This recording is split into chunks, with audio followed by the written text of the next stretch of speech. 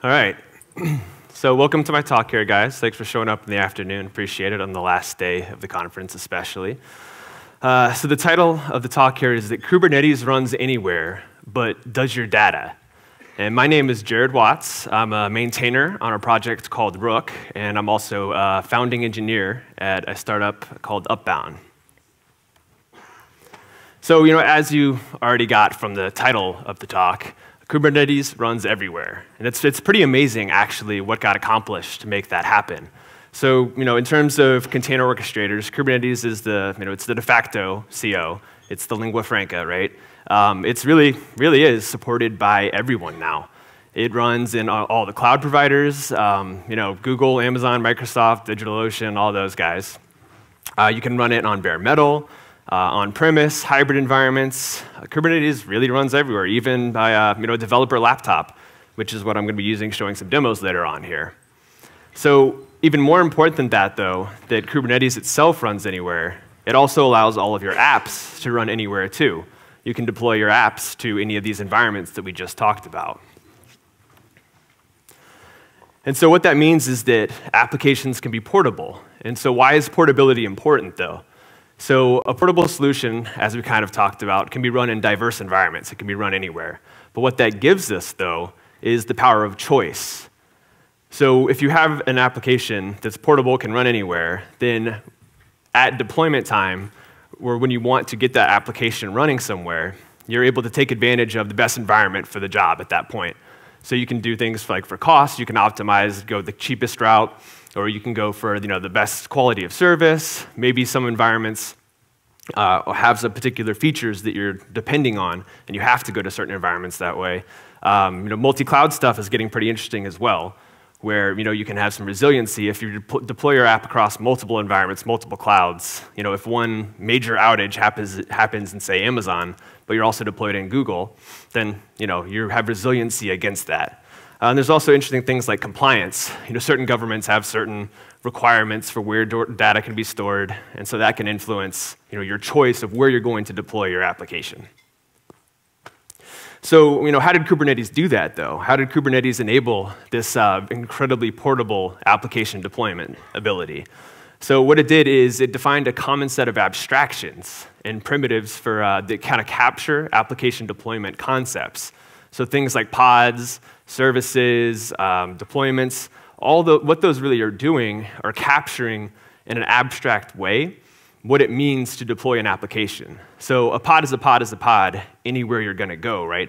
If you want to deploy your application somewhere like in one of the cloud providers, that pod, you have this same expectation that your app is going to run the same way, no matter where it's being deployed. So it brings up this concept of write once, run many, where you write a single manifest, single resource, a YAML file, let's say, and that one YAML file, unchanged, should be able to run anywhere Kubernetes runs. And then that gives the developers a bit more freedom to focus only on their application and not worry about the details of the environment that application is going to get deployed into. They've written the manifest once, and it will run many places. So in addition to the abstractions for application deployment concepts, there's also some storage abstractions that Kubernetes has defined. Because real-world applications, they're stateful. They need to persist their data somewhere, right? The abstractions that Kubernetes has defined are incredibly useful for helping kind of abstract these these concepts of storage. And we have things like persistent volumes and persistent volume claims. Storage classes is another one. There's plugins. I think the talk just before this one was about CSI, so if you were there for that, you learned a little bit about the evolution of where volume plugins are going, industry-wide that is. But basically, all of these different storage abstractions help support the portability of stateful applications. So let's go into a little bit more detail about what those abstractions are, right? So a persistent volume, PV and PVCs, storage for applications is normalized on this concept of a volume. So if you have a pod and it has a storage requirement, it's done in an abstract way through a volume. And that volume is independent of the backing storage provider, where that storage is actually coming from. So a pod could have a volume that is maybe being backed by a Google persistent disk or maybe by a Ceph Redis block device. The volume is the abstract concept. That's very powerful because then that enables the application to not have to worry about where the storage is coming from. It says, I need storage, give me a volume. I don't care where it comes from necessarily. That definitely enables portability. So storage classes, that's another abstraction in Kubernetes for storage. And you can think of those as blueprints that abstract away the details of how a particular storage request is going to get fulfilled. So these are normally defined by administrators. So an administrator who has set up details of the storage in the cluster, they'll kind of fill in the details about how storage of request will be fulfilled, where this storage is going to come from. And there's different sort of parameters that you can get from those as well, such as the provider of the storage, where is it going to come from? But then you have other things too, like the quality of service, different policies for backup, various parameters for this storage that kind of define where it's going to be fulfilled from. And the really, really good thing about storage classes in particular is that those lay the foundation for dynamic volume provisioning in Kubernetes. So I'm not sure how the experience in this room is with Kubernetes versions going a little bit further back, but if any of you all remember before dynamic provisioning was a thing, and you could only do static provisioning of volumes. Dynamic provisioning goes very far beyond that, because with static provisioning only, basically you ended up with an administrator having to manually create some storage somewhere from wherever the backing storage is, probably somewhere external to the Kubernetes cluster, right? And then they would have to go in Kubernetes and manually create a persistent volume that mirrors or represents that storage that they manually created. Which is kind of a pain in the butt, right? You have a human getting in the way or having to come into the process of providing storage to your application pods. So with dynamic provisioning, that takes away that step where on demand, you can have an application or a pod that's saying, I need storage, and then programmatically, from running code in the cluster, that storage request will be provisioned, fulfilled, mounted, attached, all those sort of things so that no human has to get in the way of an application getting its storage. And then the final abstraction here is volume plugins, which is the means by which external storage solutions can be integrated in. Throwing stickers around. Oh, that reminds me, we do have a bunch of stickers up here if you want any at the end. So that's the means by which these external storage solutions can get integrated into Kubernetes. The interesting thing, though, is that these volume plugins may enable that integration, but it doesn't solve the deploying that storage solution or managing that storage solution. That's kind of an exercise left up to the admin. And you also get into situations here where the applications are going to end up relying on cloud provider-specific managed services like Google Persistent Disk and Amazon EBS and things like that. So let's talk a bit real quick about these abstractions that exist in Kubernetes that have some aspects of enabling portability. Let's talk about where they fall short. So one thing is that the focus is really on the consumption side of storage. It's not on the provider side of storage. So it's really dealing with when an application needs storage, needs to consume it, let's get that request fulfilled, and it's doing a great job of that. But it doesn't really have a strong story for what's happening on getting that storage to exist in the first place. Say you have a blank Kubernetes cluster with nothing in it, where's the storage going to come from? Well, something's got to get set up for that, right? And there's nothing really that kind of enables that very, very easily in Kubernetes right now. So these the external storage solutions that applications are relying on, they need to be accessible. Somebody's got to deploy them. Somebody's got to manage them. And that creates a burden. Now also, we talked earlier about how storage in Kubernetes is normalized on the concept of a volume, but not all data behaves like a volume.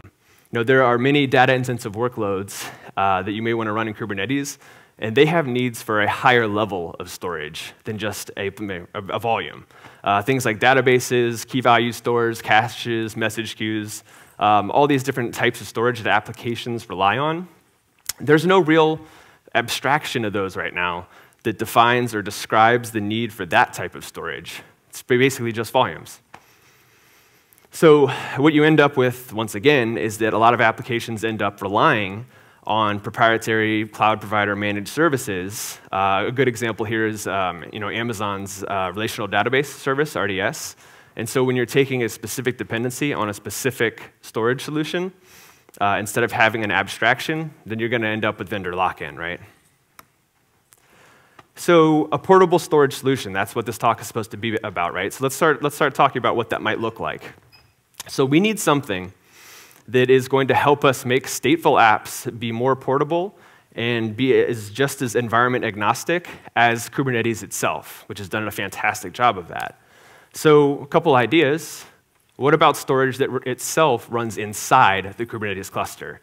So if you're deploying a storage solution inside Kubernetes, you can start taking advantage of some of those built-in powerful abstractions that it has, like pods and replica sets, daemon sets, things like that. And another idea, what about expanding, making the set of storage abstractions broader that can kind of start describing these data needs that applications have that don't just fit into a volume? So this is kind of a hypothetical here of what a stateful application may look like if it was truly portable. So we're going to take the example of WordPress. So WordPress is stateful in the sense that it needs a database to store its data. So all the cloud providers, they have their version of a managed database service. As we just talked about, Amazon has RDS, and Google has Cloud SQL. So there's solutions out there. So WordPress, describing the application of WordPress in the top right here, and then describing its need for data in the bottom right, that could be done in one single YAML file. And so with that one YAML file, we're basically describing our application and how it needs to be deployed, but we're also describing its need for data and how that might be deployed as well in an environment-agnostic, portable way. So if in a situation like this, what would happen is that whatever environment you're running in, the need for a database, the general need for a database will be fulfilled by whatever environment that is. If it's the Cloud SQL or if it's RDS, that'll happen. WordPress gets its database. WordPress is portable now. Okay, so now we're going to get into how one could build this. So let's go over a couple concepts quickly that I've heard people talking about this week, so they're probably not brand new concepts to a lot of people, but let's go over them anyways. So when we're talking about extending Kubernetes, there's a couple different ways to do that. One of them that is a very powerful concept is custom resource definitions. And so what those enable you to do is to basically teach Kubernetes about a new first-class object type. So we have things like pods and config maps, things like that. But CRDs allow us to define our own arbitrary types that look just like a pod or just like a daemon set, and just like any other first-class API object. Now, since they're API objects, they get persisted in etcd also. So what this does is these CRDs, they allow a native management experience through kube control. I've been calling it kubectl for the longest time, and in the speaker lounge, I overheard somebody saying that only noobs call it that, and kube control is the right way to call it, so I'm trying to correct myself now. I will assimilate. So when you get to be able to start managing arbitrary types or user-defined types in your Kubernetes cluster with the built-in Kubernetes tools, it starts looking like a first-class citizen of Kubernetes. That whole very consistent, cohesive experience is a powerful thing. So these CRDs, they don't have any functionality by themselves. They're basically a type declaration of, this is a type, and these are the properties that belong on it, but it doesn't have logic or features inside of it itself. But with those types, we can define these abstractions we've been talking about here. So this is what a CRD declaration looks like. In YAML, you're basically saying that this is a custom resource definition. You give it your API group information, what group it belongs to, the version of it, and what we're looking at here is the kind of a database. So this is what it would look like to define a sort of an abstract portable concept of a database. Now, the other way that we extend Kubernetes is through a concept called operators. CoreOS, I think it was yesterday morning, talked about their new operator SDK. And they're actually, at least to my knowledge, the ones that first came up with this operator pattern or started evangelizing it. And it's really, really, really powerful, where an operator is a special type of controller, a Kubernetes controller that we're all familiar with, like a node controller, pod controller, things like that. But what it does is that it codifies the domain expertise or subject matter expertise that it takes to run a complicated application, especially over time, too. Not just the initial deployment of it, but also the management of it, too.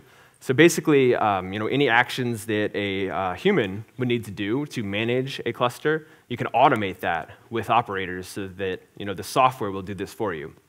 And one of the examples that really made me personally see the power of operators was the Prometheus operator, because I had a need for monitoring in my cluster, and I don't personally know how to set up Prometheus, but with a kube control create the operator and kube control create Prometheus, without really myself having no idea of how the software is going to get managed and deployed underneath the covers, the Prometheus operator did it for me.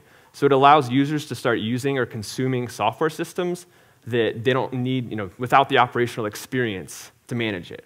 So let software do the job, right? So the real way that operators work is through a control loop, just like any other controller.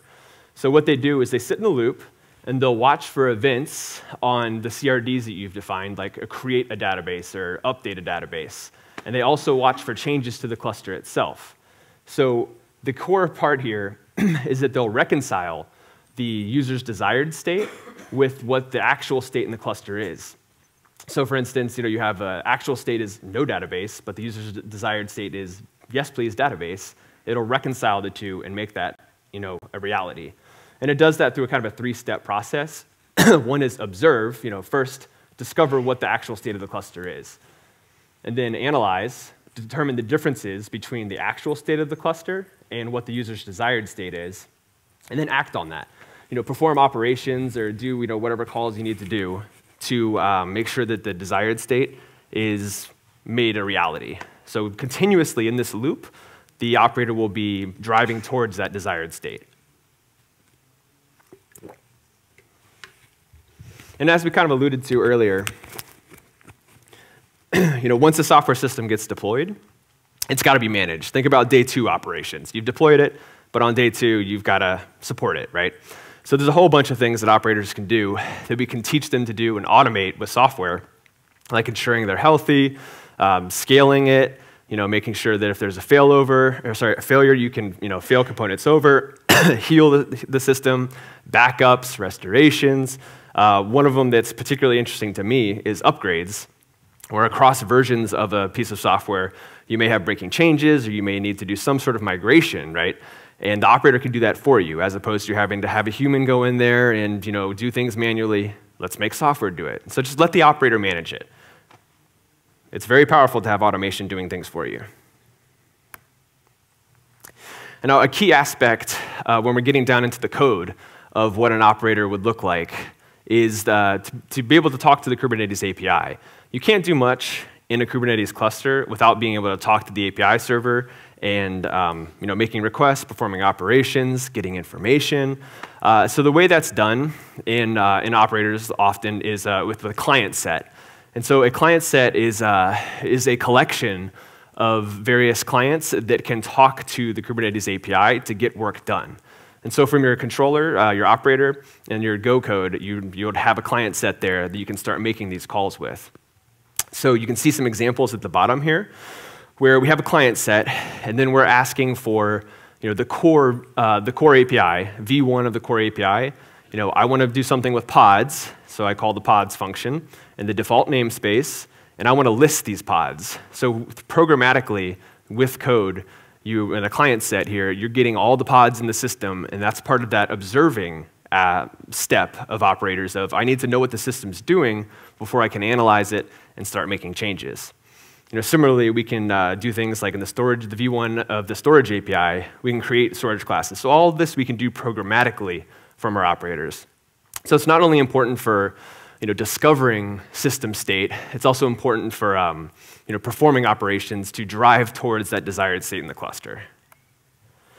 Another key aspect of operators here is informers. So an informer, so we have the need in our operators to be able to tell when an event happens.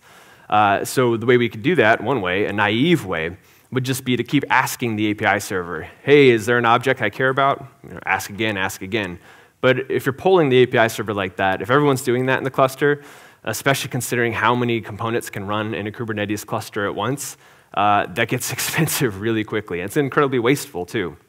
So an informer is a way to efficiently watch for events from the API server and get a notification about it. Informers also have a very nice property of caching objects locally, so that if you have a client that's asking for, hey, give me the pods, give me the pods, give me the pods, it won't continue to hit the API server with that request. It'll fulfill that request from its local in-memory cache of objects to be even more performant.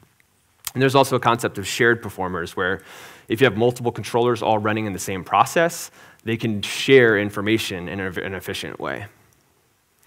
So it's going to move through this pretty quickly. So, in your operator, to start implementing these systems here, to be, creating an informer, you need a source of where the information is going to be, or that's the Kubernetes API server. You say, hey, I want to learn about pods.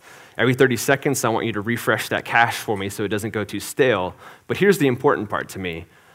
When you're asking for events on objects in the Kubernetes API server, you're also giving it these function handlers, these function pointers to handlers to say, okay, here's a function I want you to call when a pod has been added.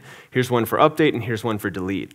So basically, we're defining behavior that we want to have happen when events happen in the system that we care about. And the last part here is about event triggers. So when you're watching for events, you want it to be level-driven, not edge-driven. So what that means is that you can't always assume that you're going to see when a transition happens. You have to make decisions on level-driven, not edge-driven. For when you see a state in the system, you may have missed when that transition happened, but perform the reconciliation, do the operation anyways when you see the state of the system in a state that you care about. All right, so back to the beginning here, finally. Running your data anywhere. So we've kind of talked through a bunch of concepts here, and this is pulling it all together. So by extending Kubernetes, we can start defining these new, useful, portable abstractions. So users and apps, they can describe what they're, not only how they want to be deployed, but also what their storage needs are as well.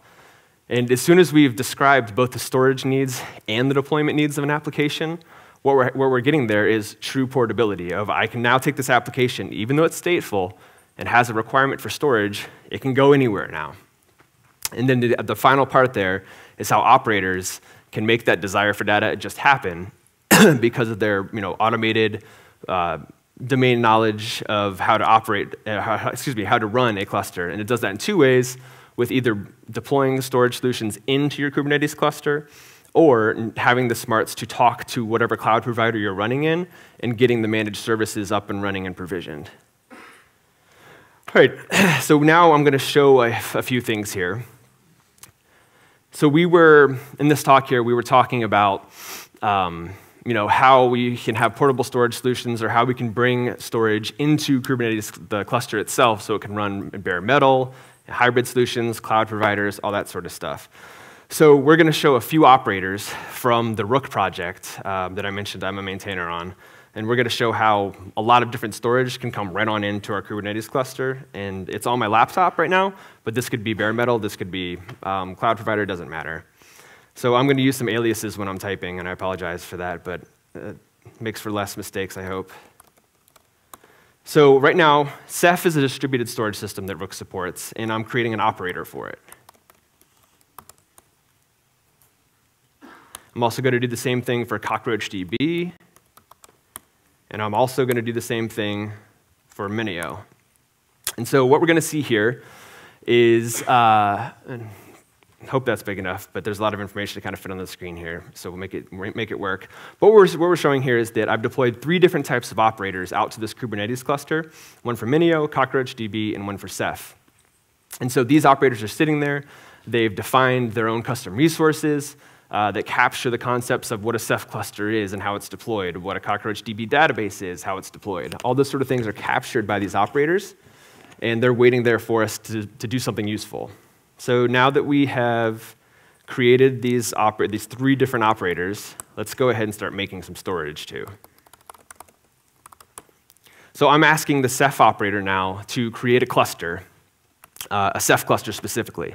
So when I created that using kubectl, it created an API, an instance of our custom resource definition Ceph cluster with the Kubernetes API server, which triggered an event to our Ceph operator, which says, oh, cool, somebody's added a Ceph cluster. So I'm going to go ahead, and I know the specifics. I've got the domain expertise of what it means to be a Ceph cluster with distributed storage, so I'm going to make that happen. So we see here, multiple pods start coming up, and the operators going through the steps that it takes to build a Ceph cluster for us directly in Kubernetes. Oops. We are also going to do the same thing, or similar thing, for CockroachDB. And we're going to do the same thing for Minio, too. And we'll go back over to this view here. So very similar to Ceph, we asked for an instance of a CockroachDB database. We asked for an instance of a Minio objects server. And those operators knew what we were asking for because they got an event on it to add that to the cluster. And then they're using client sets and the Kubernetes API to build these storage solutions for us directly in our cluster. So it looks like most all that's running now. So we have Ceph, we've got Cockroach, we've got Minio. Let's use this stuff now that we've actually got a storage solution deployed in a portable way in our Kubernetes cluster. Let's use it. I'm going to start doing some copy pasting here. Sorry, this is not meant to be readable. What do I want to do?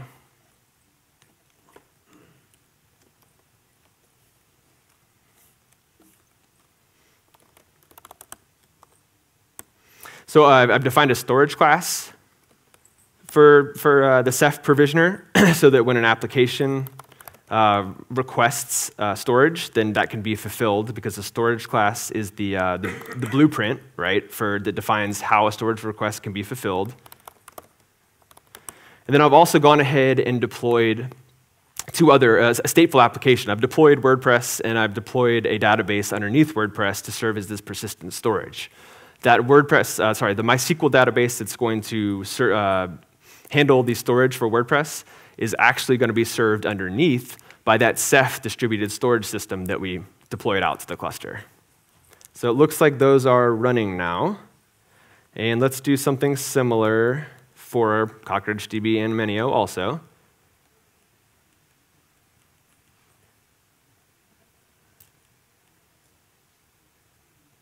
Oh yeah, this guy. Yes, so let's do something useful for Cockroach.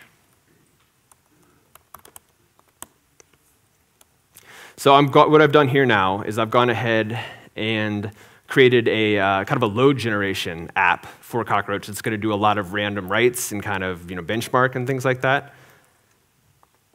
So we're kind of looking at its logs here of all the writes that it's doing to the database, to the CockroachDB database. So we know that the CockroachDB instance that we deployed is up and running and functional, and you can do writes and things on it. And we can also do a select to look at the random data that it's writing to it also.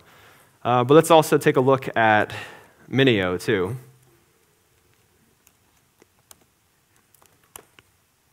So this is just asking for what URL IP address did the Minio object server end up on? Oops, yeah, there we go. And so now we're seeing the Minio object server login page up and running. And now we have an S3 compatible object server up and running in our Kubernetes cluster. So let's just create a bucket. And let's add some files to it from the desktop. I don't want those PDFs. And so, in our cluster, we have object storage that's up and running in a portable way, and we can start using it for, storing files in our object server. In addition to that, we've got a database instance up and running that we could consume. CockroachDB. We also have a distributed storage cluster of Ceph running that also services block storage, file storage, object storage. So basically, what we have here is, in a portable way, we have a set of operators and a set of custom resources that have extended Kubernetes to be able to bring storage that your applications require into Kubernetes in a portable way anywhere you deploy. Cloud providers, on-premise, laptop, whatever. Right, so let's go back to the slides real quick.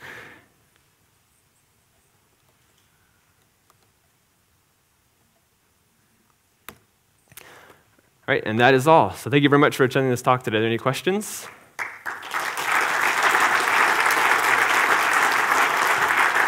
Yes, you have a question? Yeah. Oh, yeah, I think I have one here. I don't know if it's on the... Yeah. There you go.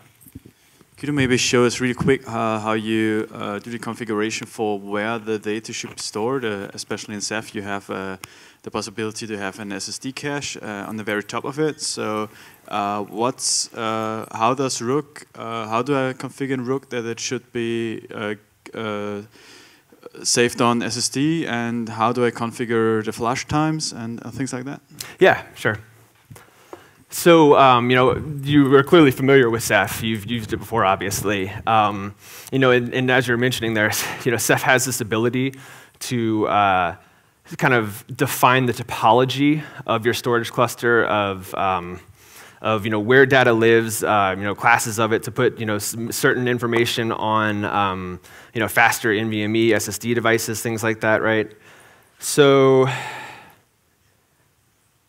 in the example demo we had here, just running on my laptop, I don't have a set of SSDs and NVMEs and stuff to use like that. So I'll make this bigger, don't worry. And I'm trying to bring it up as quick as possible. There we go. So this is what this Ceph cluster CRD is right here, defined. And so this is where you get some of those configuration options to start saying how you want the operator to deploy the Ceph storage for you. So this particular field here, like metadata device, this is where you would say, hey, this is my SSD that I want you to use. And then you can start defining other aspects of the cluster, like what particular nodes you want it running on, what devices those are, the spinning platter devices, where you want data to end up, if you want it to use file store, blue store, a bunch of various constructs of how you want to deploy the storage. Now, since these are some of these are abstractions over what Ceph provides, there's going to be some simplicity or some things that Ceph may do that isn't necessarily directly supported by Rook, but you do have the availability to specify how the storage resources in your cluster, what hard drives and devices you have in your cluster, should be used by Ceph. And now it's important to note, too, that with Rook, since there's more support than just for Ceph, this can be done in a common way now, because all storage providers need to know what storage they can use in the cluster to make something useful, right? Like even Minio, CockroachDB. So in a consistent way, using Rook and these operators, you can say, hey, I want you to use these devices for what the specific storage solution on top of it is, be that Cockroach or Nexenta or Ceph or whatever it may be. Yes? What do you do if you have already existing Ceph cluster and you want to use it in different Kubernetes clusters? Yeah, so the question was, what do you do if you have an existing Ceph cluster and you want to use it in different Ceph clusters? So there isn't a specific migration path or full, support with Rook to bring it into Kubernetes if you already have it existing. There are things you can do, such as set up replication with the Ceph cluster that you've created in Kubernetes and start replicating the data over, or snapshots and move them over, things like that. But there's not a specific way that that's supported. So it's mostly for starting with new Ceph clusters. So it's basically like per Kubernetes cluster, you have to have Ceph cluster by this design. I'm not sure if I follow that. So you have 3, for example, Kubernetes clusters. Oh, like in the demo I was doing here? No. Oh, in your hypothetical. Okay, yeah. That's my question. Yeah. For example, if I have 30 Kubernetes clusters, and so I need 3 different Ceph clusters to be running in the 3 Kubernetes clusters, right? Yeah, I believe like that gets into federation between the Kubernetes clusters, and that's kind of a hot topic right now, actually, with this whole multi-cloud story too. And so there's actually some thinking right now that's being done on that to how to make that management story of multi-clusters, multiple clouds, look more like managing a single cluster. And so they don't have a story for or a solution for that right now. But that's actually something that we're thinking of and working on right now to support that better. That's a good question. Let me see a time check. All right, I think that's all the time we have here. So thank you very much, everyone. Appreciate it.